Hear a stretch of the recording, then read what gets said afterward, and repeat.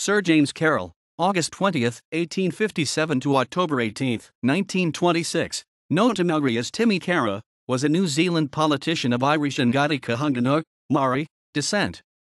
Beginning his career as an interpreter and land agent, Carroll was elected to the Eastern Maori seat in 1887.